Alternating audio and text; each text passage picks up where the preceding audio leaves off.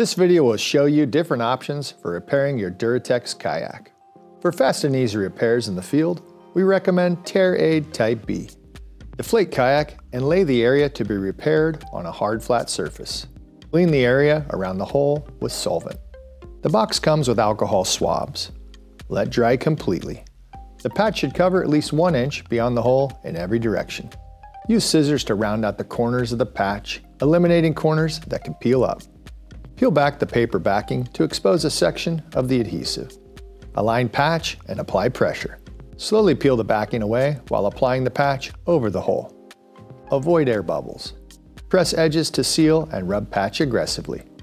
Tear Aid adheres 50% on application and 100% after 24 hours.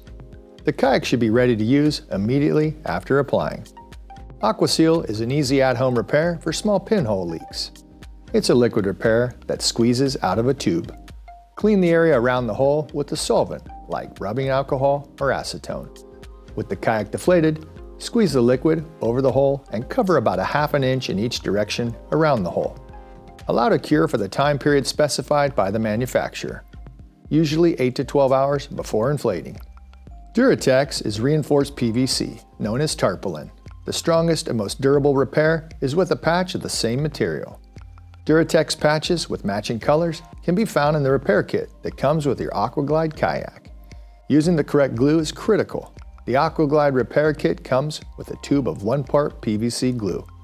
It also includes brushes for application. Aquaglide also sells larger cans of H66 1 part glue. Make sure you are in a well-ventilated area. Use chemical-resistant gloves, eye protection, and a respirator designed for chemical fumes. The first step is to deflate the kayak and put the repair area accessible with a hard surface underneath. Cut the PVC patch material using scissors or a razor knife. Round the corners. Square edges can peel up. The patch should cover at least 1 inch beyond the hole in every direction. For larger tears, you can go up to 2 inches in every direction. Dry fit the patch and use a pencil or pen to outline the patch. With your solvent, clean the area slightly beyond the line marked by pen. Also, clean the patch. The solvent removes surface oils before sanding. Use medium grit sandpaper to rough up both surfaces. You just want to remove any shine. Do not sand into the fabric. Clean both surfaces with solvent again to remove the sanding residue. An optional step is to lay down masking tape along the edges of the outline. This will keep the glue from spreading beyond the patch and make for cleaner glue lines.